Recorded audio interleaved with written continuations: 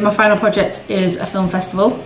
It's going to be held in the university campus, but obviously with all this that's going on, that's not able to happen. So I've had to make changes to that. I've had to change it from being a physical festival to being an online festival.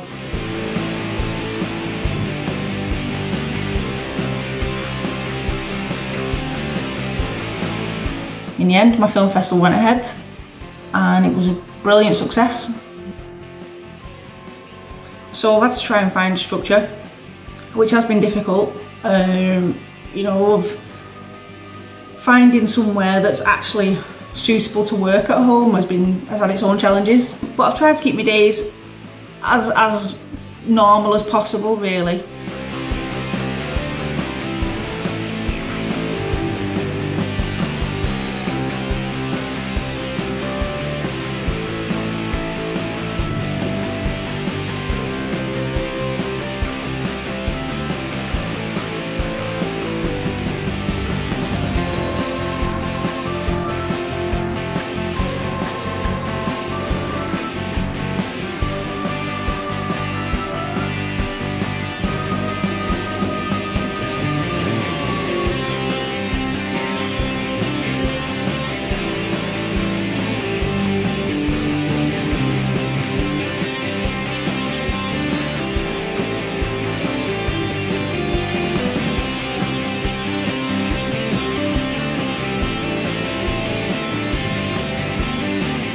Usually on my drive to uni, I'd be thinking about my project, and I found that drive quite a good time to consider things, work through things in my mind, actually come up with some good ideas.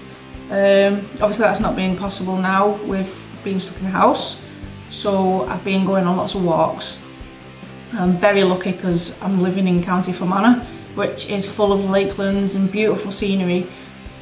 So I've been taking advantage of that. When it's come to my work, there's the staff and my supervisor has been fantastic. She couldn't have done any more, really. Every time I've needed help, she's been there. She's always made herself available. We've had lots of online lectures, online meetings. Well, we talked about like the importance of securing an offline location, because that would open up an opportunity for you to have like face-to-face interactions. You could have a ceremony, and it would generate a lot of buzz. And you've obviously been forced to move the festival online, but because everyone's in lockdown and everyone's hungry for content, it seems that has played to your advantage. Do you think that's right? Yeah, so all in all, it's not been an ideal situation, but I think the way the university have handled it, with going virtual, has been really good. A lot better than I expected. And thank you, University of Ulster. Thank you.